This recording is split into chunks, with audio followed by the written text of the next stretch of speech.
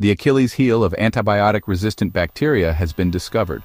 Since antibiotic-resistant bacteria are predicted to kill up to 2 million people annually by 2050, new strategies for infection control are desperately needed. Environments deficient in magnesium may hinder the growth of these microorganisms.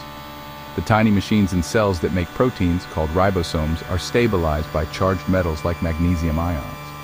The utilization of ATP, which fuels our cells, is another crucial function of the ions. In certain Bacillus subtilis strains, a mutant form of the L22 ribosome not only shields the strain from antibiotics, but also firmly binds to the charged magnesium atom, reducing the amount of ATP available for cellular energy production.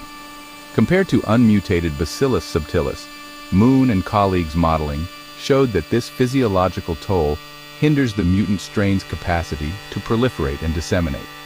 In their work, the researchers state that the establishment of an antibiotic-resistant ribosome variant can thus be suppressed by intracellular competition for a finite magnesium pool. This indicates that unmutated Bacillus subtilis is more fit than antibiotic-resistant Bacillus subtilis when antibiotic pressure is absent. The researchers are eager to investigate similar mechanisms in other species as well, since a limited comparison showed that not all mutant ribosome variations had this limitation.